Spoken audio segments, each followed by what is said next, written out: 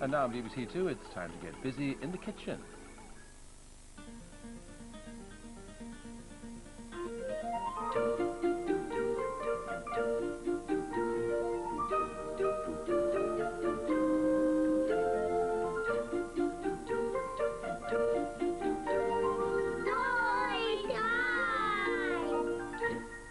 Jelly on the plate, jelly on the plate. Wibble wobble, jelly on the plate. Hello, Misha and I are making some of our favourite foods. And this delicious looking jelly is made from... paper, plastic, cotton wool. It's even got a bit of a wobble. Right, what other food should we make, Misha? Lettuce. Let's get cooking. I love lettuce. Cheese. Let's see if we can make some chicken. And you squeeze one end of it so it's like a drumstick. Push your pipe cleaner in nearly all the way up. I'm so looking forward to this.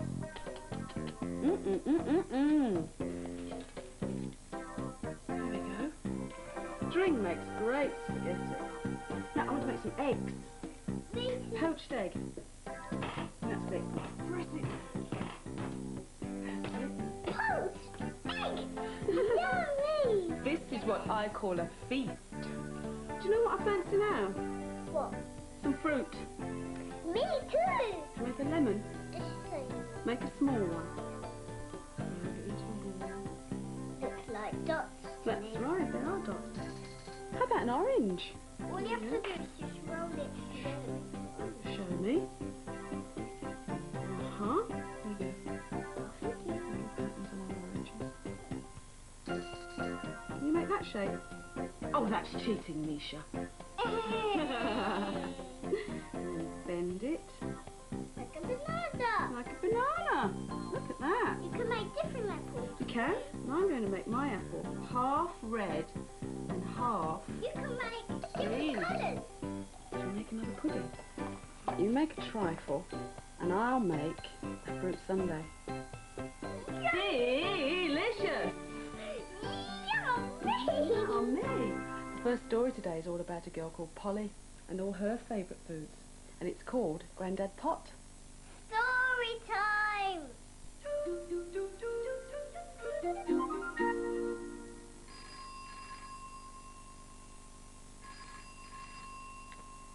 Oh, hello, Grandad Pot. Mummy said I could come to tea and stay the night. And if I'm good, you might make me a chocolate cake. Chocolate cake is my favourite food. Oh. Don't worry, Grandad Pot. I won't be any trouble. What a surprise for Grandad Pot. Polly is coming to stay. Quick, quick, quick. A chocolate cake for Polly. Ah. Hello? Grandad Pot? Can Henry come too? He won't be any trouble. Henry has a big plaster on his knee. He was doing cartwheels in the garden and he fell over. He didn't cry. He told me that jelly and ice cream will make his knee better. Oh, don't worry, Grandad Pot. Henry can sleep in my bed. Oh. What a surprise for Grandad Pot. Henry is coming to stay. Quick, quick, quick. Jelly and ice cream for Henry. Oh, and a chocolate cake for Polly. Hello, Grandad Pot. Can Rosie come too? She won't be any trouble. Rosie isn't feeling very well today. I think she has a cold. She sneezed 4 times this morning. She likes banana sandwiches best. Don't worry, Grandad Pot. Rosie can sleep in my bed too. Oh. What a surprise for Grandad Pot. Rosie is coming to stay. Quick, quick, quick.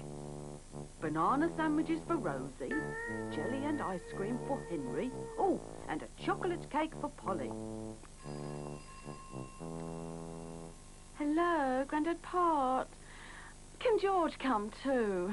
He won't be any trouble. George has red spotted shorts and a big fat tummy. His favourite food is sausages. Don't worry, Grandad Pot. George can sleep in my bed too. Oh. What a surprise for Grandad Pot. George is coming to stay.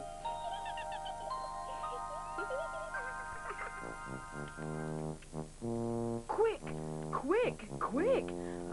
Sausages for George, banana sandwiches for Rosie, jelly and ice cream for Henry. Oh, and a chocolate cake for Polly. Hello, Grandad Pot. This is Henry, this is Rosie, and this is George. What a surprise for Grandad Pot.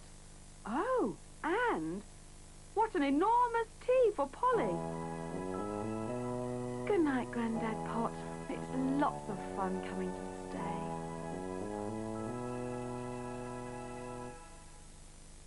stay. 3, 2, 1. 3, 2, 1. We're getting hungry too, and we're ringing up to order one of our favourite foods. Pizza. It's ringing.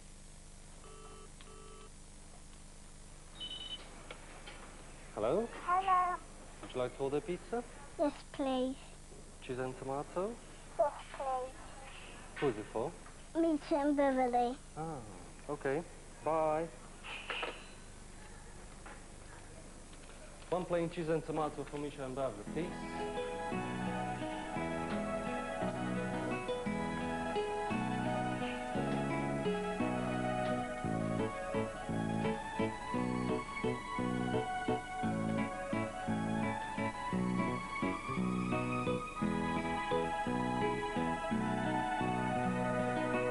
Pizza round, pizza flat, pizza thin, pizza fat.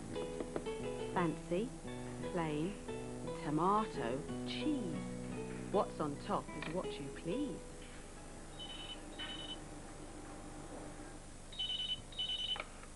Hello?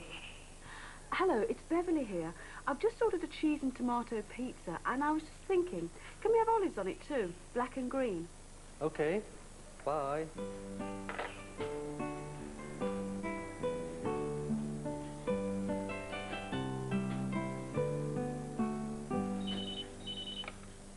Hello?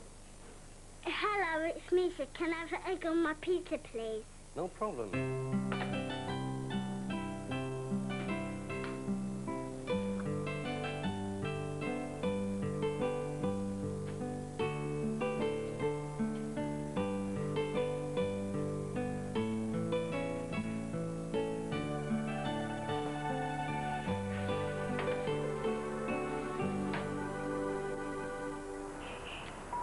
Pizza?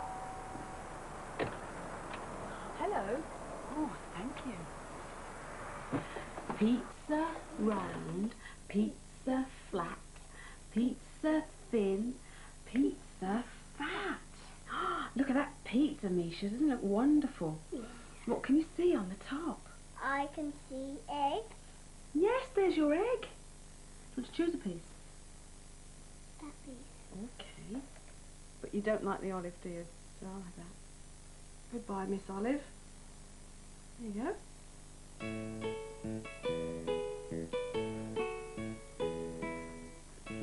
That's a good pizza.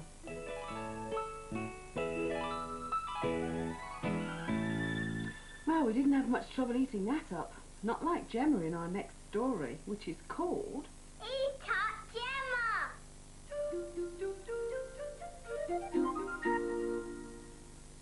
There's Gemma, and who's that sitting next to her? My brother. Her brother, and it's her brother who tells the story. One morning, we woke up late. I couldn't find my shoes, and Gemma wouldn't eat her breakfast. Eat up, Gemma, said Mum. But Gemma threw her breakfast on the floor. Later on, we went to the market. Mum bought a bag of apples and some bananas. The man at the fruit stall gave me a bunch of grapes. He gave some to Gemma too. Eat up, Gemma, said the man. But Gemma pulled the grapes off one by one and squashed them. When we got home, Grandma had made the dinner. Nice and spicy, said Dad. Just how I like it.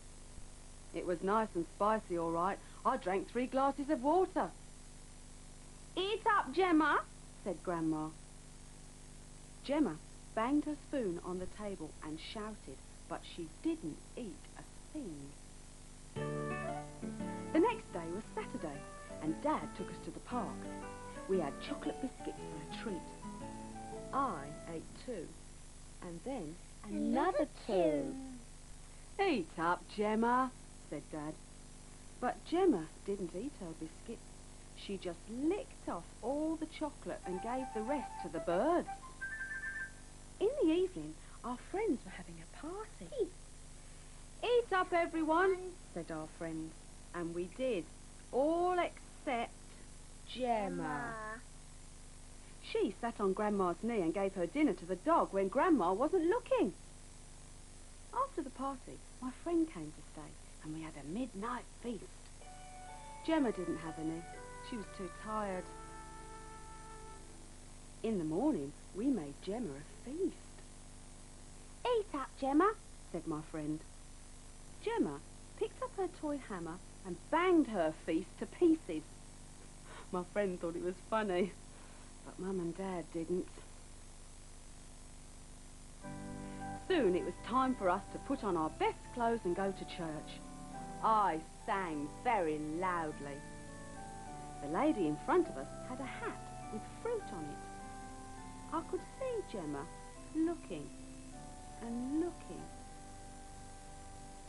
When everyone was really quiet, Gemma leaned forward. Eat up, Gemma, she said. Then she tried to pull a grape off the lady's hat. She pulled and pulled, and the lady's hat fell off.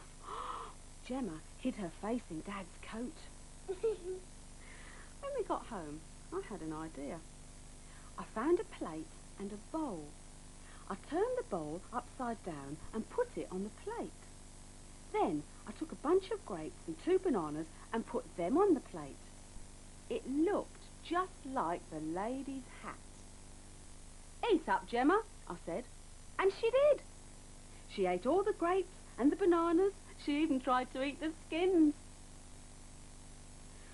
Oh, thank goodness for that, said Mum. We were getting worried, said Dad. Grandma smiled at me. I felt very proud. Gemma, eat up, said Gemma. And we all laughed.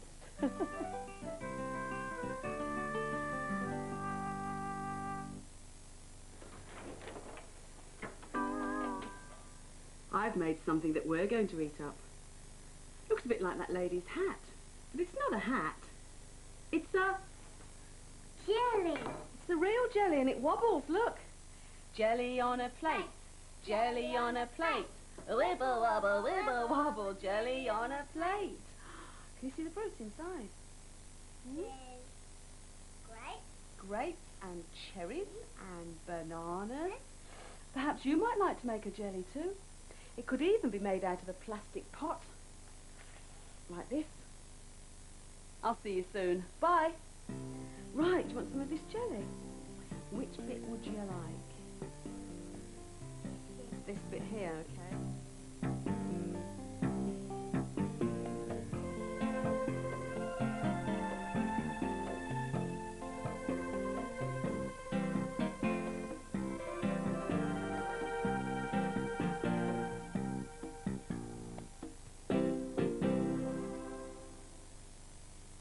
We're off to a shoemaking factory in next Monday's Story Time here on BBC Two at 9 o'clock.